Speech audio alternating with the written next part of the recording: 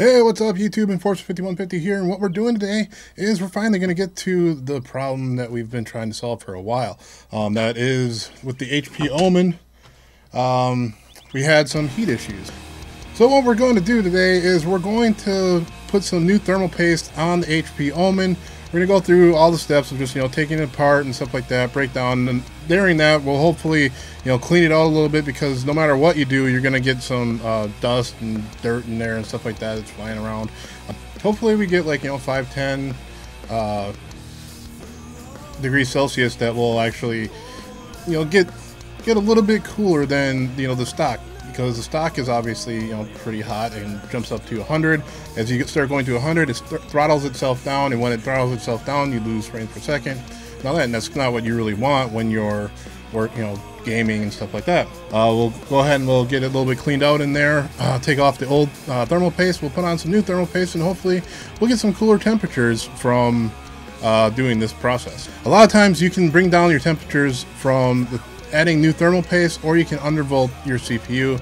I don't really undervolt my CPUs that much. I don't really want to show other people how to do it, because a lot of people can mess up their BIOS and stuff like that by messing around in there. See some other things, be like, oh, why don't I change this or that? So I don't usually recommend that for the average person. So let's go ahead, and I'm going to go and set this up so that you can see everything that's going on here, and we can get to adding some thermal paste to this thing, clean it out. Alright, so probably one of the hardest parts was probably getting this light set up here. That was probably the hardest part that I'm going to have with this entire project of adding the thermal paste. Anyway, what we want to do is go ahead and turn it over. You'll have probably about 6, I think it's like 6 screws here. All right, here, and these 2 spots down here. So you'll need like a P2 screwdriver. I use this kind of a generic kit, and oops, I had miscellaneous screws and stuff like that, seeing that every time I work on something in there. Oh yeah, the thermal that we're gonna do, this is some kind of generic. This is the Cooler Master stuff that you get when you get a cooler through Cooler Master, and I don't really use this stuff that much. It's just this default stuff that they give you when you get a cooler. The stuff I normally try to use, hopefully I have enough of this left. It looks like I do. This is the Arctic Silver 5. Probably one of the ones I use the most. It's a polysynthetic silver. There's no, it's not the metal that you don't want. Alright, so actually the PH0 is the screwdriver that you want to use. The P1 that I had was definitely not good enough. I don't know, any precision screwdriver kit that you have will work with this, but it has to be a precision set. If you just get a regular screwdriver set, it's not going to be small enough to get these screws out. Any regular screwdriver kit definitely isn't going to cut it. Alright, so this thing's definitely not playing nice here. The first time you open any laptop, it's going to be a little bit difficult. So I'm going to actually use this flathead screwdriver and just kind of go along these edges here and pull them out so that we can kind of break the manufacturer's seal. You just want to do it lightly, just so you don't, obviously, so you don't break anything. The one laptop is first opened up, it's always going to have kind of a major suction or whatever to it. Alright, so it will take a little bit of force to get it off, but once you get the main part of it off, you should be good to go. And kind of see how dirty it gets inside, which it got a little dirty. I think I bought this in October. I can't remember. I'd have to actually look back. I'll put it on the screen or something. But yeah, once you get that off, you're pretty much kind of good to go. Now there's another 4 screws that you want to take off. Let me turn it the other way. You need to remove the battery. So you have 4 screws here. Yeah, getting this set up was probably my hardest part. Getting off the the bottom part, once you get it off the first time, it's not that bad. It's kind of sealed on there because it's been on there for a while, especially if you've had your laptop being hot. I mean, that's kind of the reason why you would be doing this in the first place. Definitely want the battery out. Even if you don't have to in any type of laptop, just to make sure you cut the power of everything. So now you just need to pull up this plastic bar here, and you should be able to remove the battery.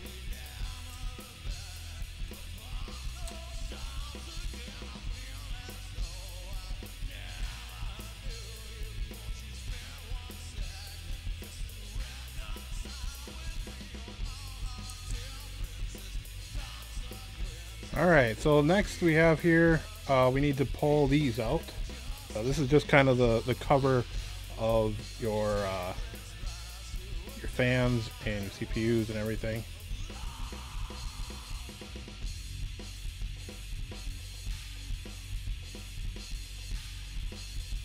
Alright, so I had to actually go ahead and take this part off to get that part out of there. We just want the heatsink part open here, but I had to take that off. Normally you don't have to. The next thing we want to do is just move the metal covers, metal screws here underneath this part here. You'll see that one there, and then there's another one over here that's actually right next to this wire here. And then we'll have to remove the fans. All right, now next we want to go ahead and take our SSD out of here.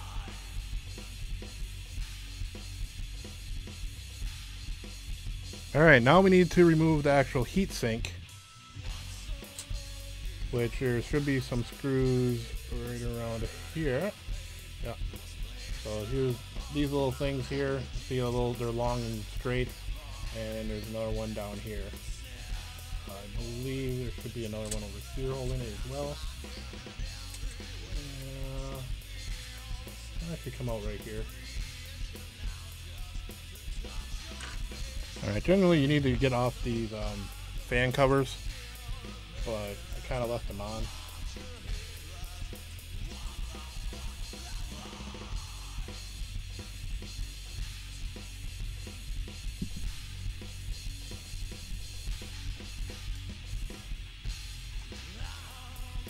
Alright, so there's one part that I forgot to mention here, and that is you need to take off this cover as well. Mostly because it's the way how you get the heatsink out of there.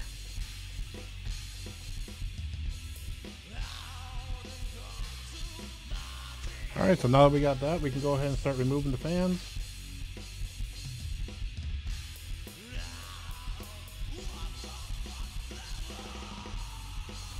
Alright, so now we got all the fans. We got the fans loose and stuff like that. I made it so that I wouldn't have to actually remove the tape and then remove the fans by themselves.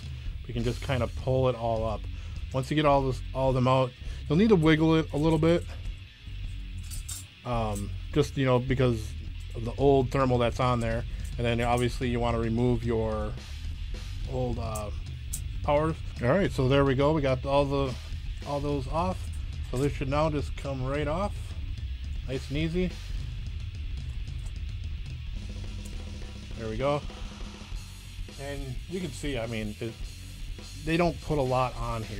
I mean, that's not a lot, but it's been dried up. After a while, you always want to put on new thermal. I do it on my desktop PCs as well. To remove this old thermal paste, it's just getting something like this. This is 91% alcohol. I would rather use 96%, but my daughter kind of used it for like her makeup or something. But just get like a cloth or something like this and start wiping it off. Just make sure that you're using, you know, an alcohol that will dissolve right away. If you get like a 50%, I wouldn't recommend anything like a 50% alcohol on electronics. And make sure you just get all the way around the CPU, all the sides and stuff like that. Just make sure it's completely clean. I mean, it doesn't have to be totally clean. Like the little stuff in the corners, crevices, whatever you want to call it, is fine. But if you've gone all this way and taking everything apart, you may as well, clean it all as best you can. For this video, I probably won't, just so I can get us to the next step.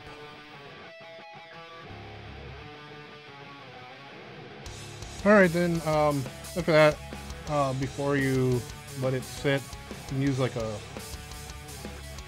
dry cloth, microfiber or something like that, just to get all the little stuff out of there. Alright, and then I'm going to let it dry just for a second, even though it's alcohol, it should dry almost instantly. I like to let it sit a little bit, and then we'll come back and we'll apply our thermal. Alright, so I am back. Hopefully I did not mess this up too bad, the camera angle and everything, which I pretty much did.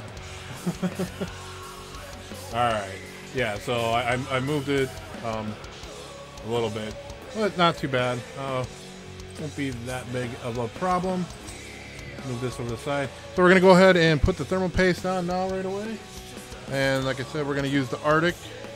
So when you add your thermal paste, now there's not really a bad way to do it. I mean, there is, obviously, but you want to just kind of do like a bead.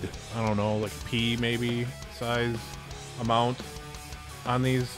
You don't really want to overdo it so that it's overly saturated, and you don't want to underdo it so that you just get yourself right back into the position that you're in before we did all this. So with these being so small, these being very small CPUs, just a little dab is going to do it. And you just want to think about like how much will actually cover the CPU itself. Like that might be a little too much. That one's a little too low. So just about that much, and you should be all right. Sometimes I add a little bit more. Like you have enough when you put everything back together, and then you start gaming and stuff like that, and you don't notice a difference, or it's hotter than it was before. In that case, then you kind of have to strip it all back down and do it again. But usually if you do about this much, you should be all right.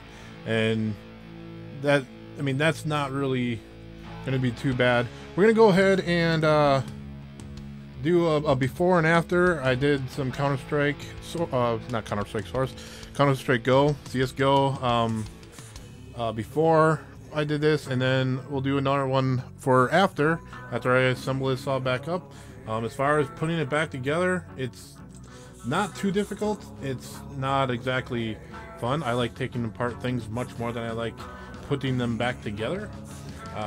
Well, you just kind of follow the steps that we did here, taking it apart. So I'm going to go ahead and put this back together, and then we'll get to some of these benchmarks.